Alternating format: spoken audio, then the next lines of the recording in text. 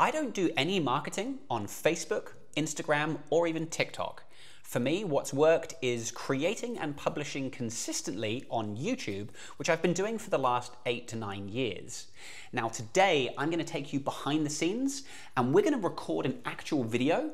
I'm gonna explain how I set up my office, the equipment I use, the software we use for recording and editing, how we publish, and next week, you'll actually be able to watch the video that we record today.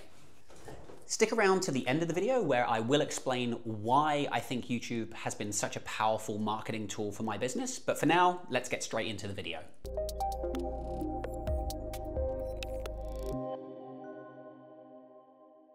So, stage 1, ideation and planning. Now, when either I or John, my cameraman and editor, has an idea for our video, we put that idea into Asana, as you can imagine. We make a lot of videos about Asana. It's naturally where we plan all the videos that we're going to create. We have a content project in Asana and we use task templates. So whenever we have an idea, we use that template to create a new task, and that way we've got all of our subtasks that outlines our process ready to go. We set the name of the task as the title of what we think the title of the video is going to be, but we'll often change that later. And we put our initial ideas and anything we want to say into the task description, and we'll just kind of bullet out the talking points and topics that we want to cover. We have lots of ideas in here, and not all of these tasks will end up as finished videos.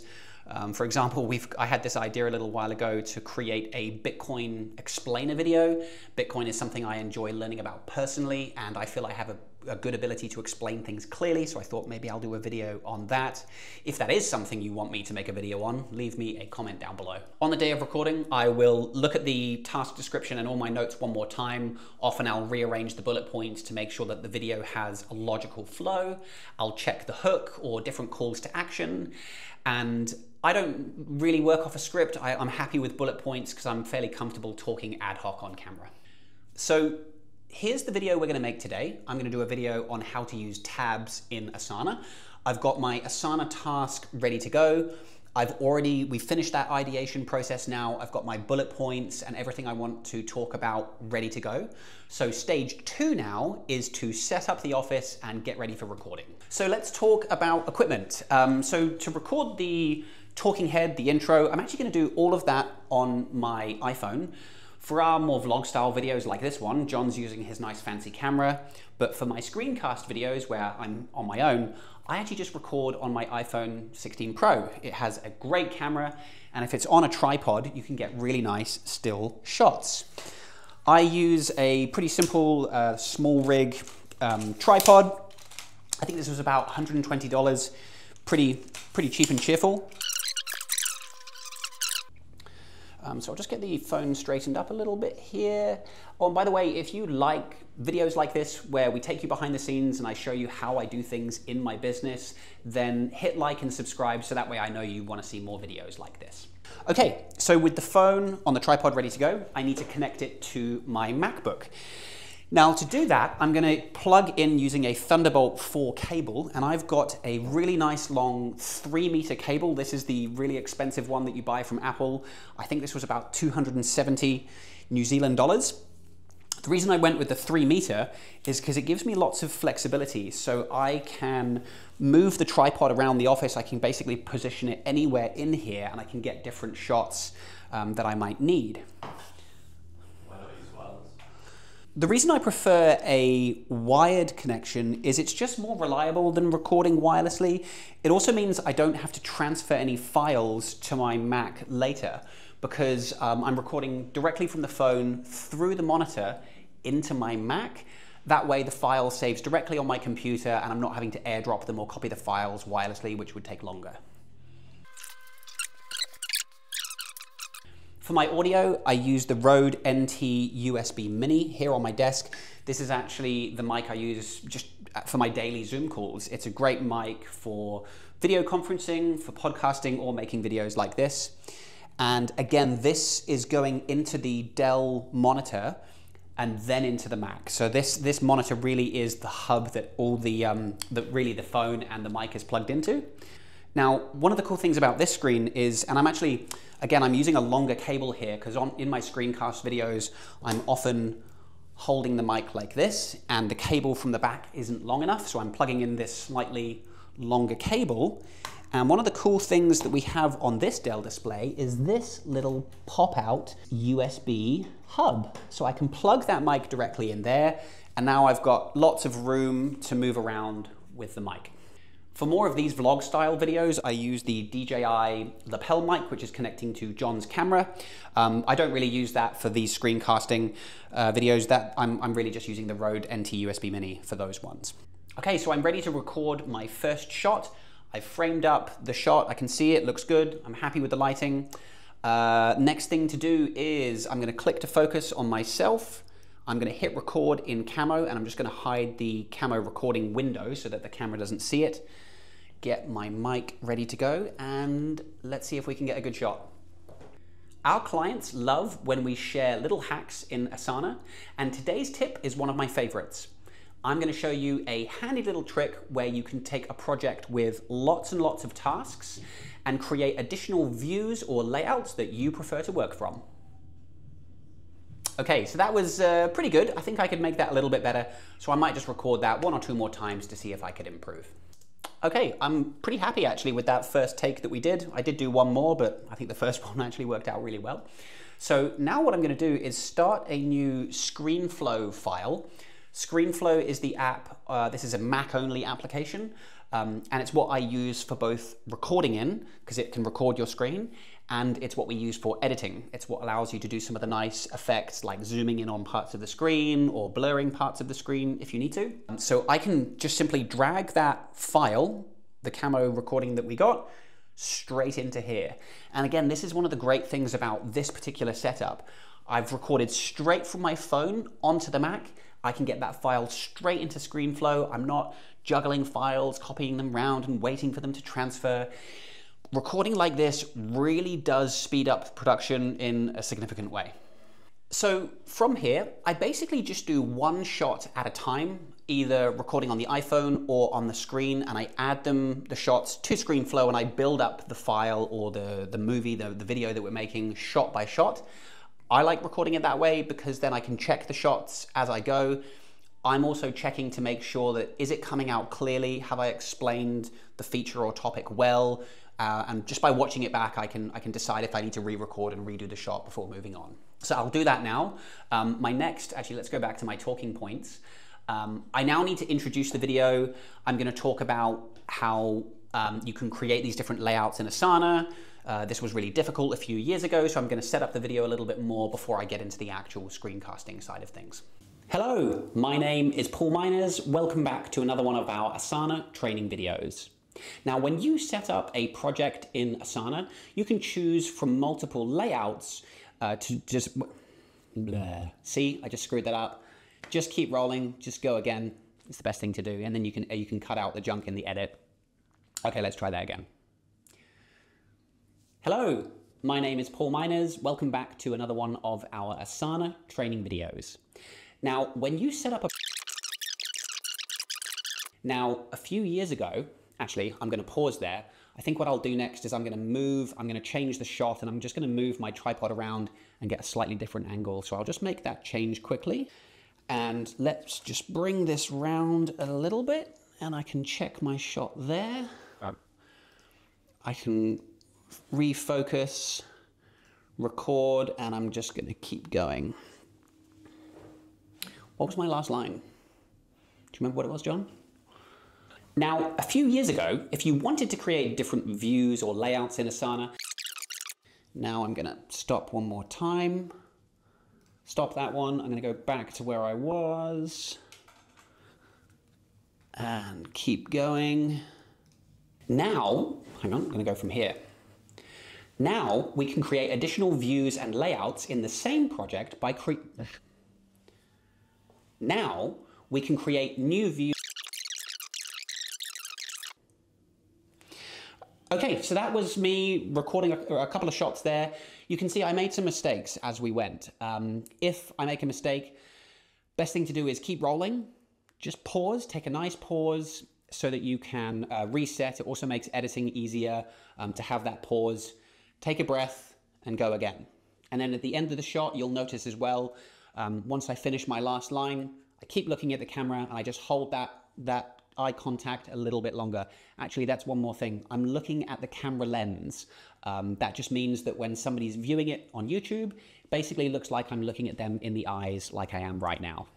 So for this next shot, I'm going to be doing a screencasting shot where I'm actually showing what's on my screen, and I'm going to have a little picture-in-picture of me so people can see me talking. For that, I'm going to be using my webcam. This is the Logitech Brio, which is a 4K webcam. I'm still using my Rode NT USB Mini for the audio. It's just much better quality. And because I'm not using the iPhone for this shot, I don't need to use the Camo software. Instead, I'm going to be recording using ScreenFlow, and I will be recording directly into the timeline. So let me show you how I do that. So to record directly into ScreenFlow, with the file open, I can come up to this the plus button up here and add a recording. I can then choose my different input sources. So we're recording the screen. You can see it's got my Dell monitor as a recording source. I've got the Rode NT USB Mini as my microphone. I can see myself talking there, and the Logitech Brio camera. I've got a little preview. Whoops. There we go. There's my little preview so I can see what the shot looks like. I'm not going to record the entire screen. I'm going to choose this little option instead. So I can click that button and I can position the recording frame, and I can choose the resolution and aspect ratio that I want. So I'm happy with that. I can click record. ScreenFlow is going to count down from 3. Just minimize that. And you can see ScreenFlow is just recording this box here where I've got my Asana window open, the webcam, my audio, and I can basically just start recording and talking to the camera. So I finished recording now. I've got the shots from my iPhone in here, the talking head shots as I refer to them. You can see these are the shots of the screencast. So there's the picture-in-picture from the webcam and the recording of my Mac display. Sometimes I'm cutting back to the iPhone camera as well. And so that's roughly the video done now. I've also, as I've been recording, I've been trimming out some of the bad takes that I made just to make John's job of editing that much easier. There's obviously still a lot to do. He'll cut out some of the ums and ahs, and there's some other takes that he'll choose from. He'll also add the other effects, the subscribe GIF and other animations and things that we need to put in. But essentially now, I can save that, and that can be handed over ready for editing. To share the file with John for editing, we have a shared iCloud Drive folder. So this is our folder called Video Editing. We have folders here, subfolders for each video that we're working on. And so this is the one that I just recorded. There's the ScreenFlow file. And so John would just need to open this on his computer. He can see all the recordings that I've done, all the shots in that file ready to go. So now my part is almost done. I really just want to do the recording and then hand it over to John so that he can get everything ready to publish. The final thing that I do is I come here in Asana. I can check off my subtask now. Recording the video and short is done. Actually, you didn't see that part, but we will record a short as well. So we want to publish this video on July 22nd.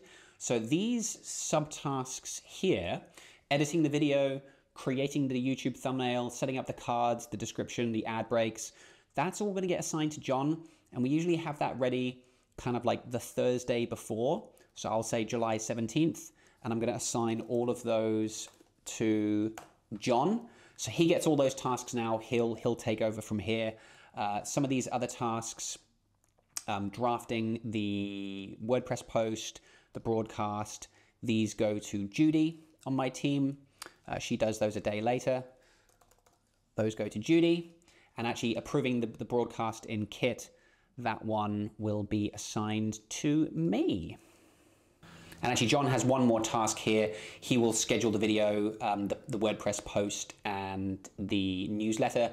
So he'll do that the Monday before we publish. I'll assign that to John as well. So that's it. I've handed everything over to my team now. Obviously, Asana is a vital part of our process. Again, this is the benefit of having task templates with all the steps that we need to complete.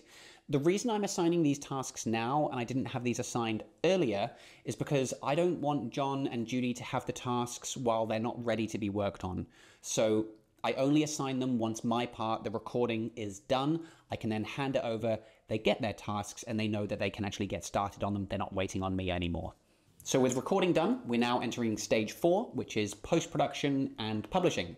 Now I just need to share the file with John so that he can get started on editing, and I've got a bunch of subtasks to assign to my team so that we can get the video ready to share.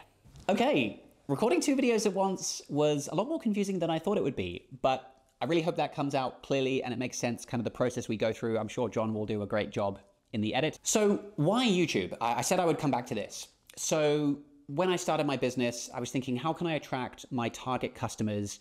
Obviously, there's lots of different social media platforms. And I thought, well, putting myself in the mind of our target customer, people who are signing up for tools like Asana and Zapier and Pipedrive, they're going to go to a tool like YouTube to learn how to use these programs. And so I thought, let me be on YouTube. Let's get some content out there and provide value first so that, number one, I can get discovered. You know, they go to YouTube, they see me, they realize, oh, look, there's people out there like Paul and his company who can actually help us with this tool.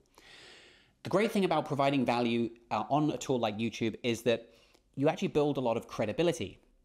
So I've had people come to me and they say, Paul, I've watched loads of your videos. It's obviously clear that you know what you're talking about, and we want you to help our business roll out Asana to our team. And so that way, when they book an introductory call with me or my team, that prospect is coming to us very warm because we've built that credibility, we've built that trust. And so actually then selling our services is a lot easier and quicker because we've already built so much trust. A couple of other reasons I like making videos for YouTube. It's fun, I enjoy it, and I think it suits my personality. I've been making home videos since I was a lot younger, when we had a little camcorder and you actually had to record onto tapes. That was a lot more difficult. And I did drama at school. I quite like kind of presenting and acting a little bit. Yeah, video just suits my personality. The other nice benefit of making videos for YouTube is it actually generates revenue for the business. Now, it is one of the harder forms of marketing you can do, and a quick and easy way to get leads is to pay for ads on Facebook or Instagram and get leads to your business. Making content is a lot more work, but I feel it's more rewarding over the long run. In a way, we're actually getting paid by YouTube to generate leads for the business, which we earn revenue from for our services. So it's kind of like a two-pronged benefit. And of course, that ad revenue helps finance the channel. So I can pay people like John to help with production and editing. It helps finance new gear so that we can make more videos and produce more value to people like you. So I hope this has been insightful, learning and going behind the scenes as to how we make videos. Obviously, the way I do it might be quite different to the way you do it. I've got a very particular setup, but this is what works for me. And this is also the result of years of making videos and refining the process. If you go back and look at some of my very early videos, I'm actually embarrassed at the quality, but it's all part of the journey. You have to kind of suck in the beginning to get good and to learn and improve.